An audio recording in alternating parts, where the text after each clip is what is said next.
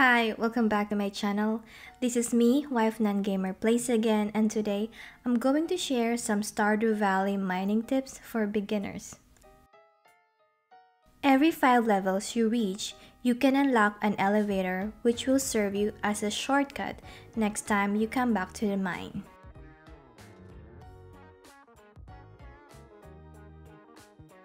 Cheese is a good food in the mine.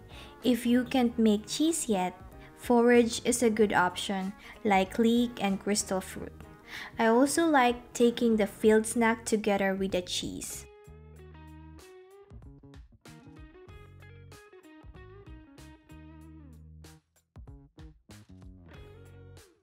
Mine on a lucky day.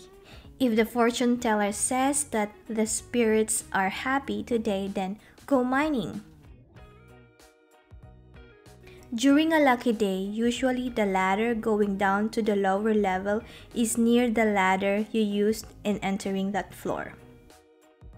Upgrade your weapon in the Adventurers Guild when you're able to. You can buy swords, boots, and rings that can make you more powerful in the mine.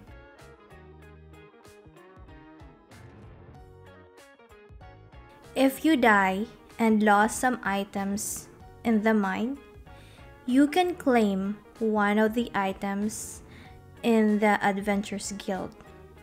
You can use the item recovery service with a certain fee, but it's only one item that you can recover, so better not die at all.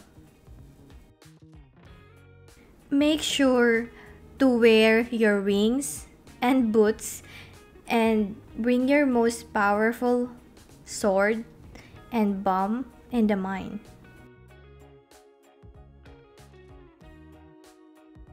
Bring your coffee in case you need to rush going home and you have not unlocked the mining cart yet. Coffee can make you run faster. Going down the ladder is your priority than breaking all the stones. Some people recommend crafting a staircase for 100 stones. I don't recommend that because it's only used for one time. Come early to the mine, as early as you can, cause time flies in the mine. Break the wooden barrel and chest cause they hold something special inside sometimes, or most of the time. Craft a torch and bring it to the mine. Some levels are very dark. Every level has its own theme, enemies, gems, and ores to be found. The deeper you go, the more valuable items you get and the harder the enemies are. Always watch the meter of your health and energy because you need to eat as soon as possible. The meter goes halfway. Don't wait for the red bar to appear. You will regret losing important items if you die in the mine, trust me.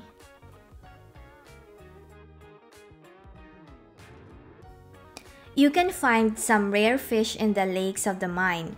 On level 20, 60, and 100. You will need them in completing the specialty fish bundle in the community center. The goose fish is in level 20 and 60. The stonefish can be found on level 20 and the ice pip is on level 60 and the lava eel fish is on level 100. Always place a chest in your mine so you can leave items there in case your inventory is full and you want to keep on mining. How deep is the mine? 120 levels. Tip: don't rush reaching the deepest level. Enjoy the game, victories, and surprises. After completing the boiler room bundle, you will be able to unlock the minecarts, which is an easy way for you to travel to some parts of the town. The bus stop is my favorite because I can go home quick before 2 a.m.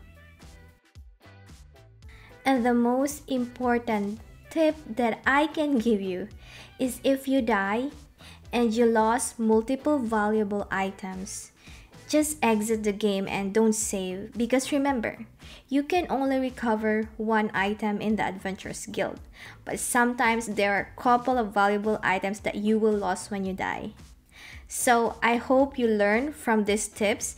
Enjoy playing the game, enjoy mining, and yeah, thank you for watching and don't forget to subscribe. Bye!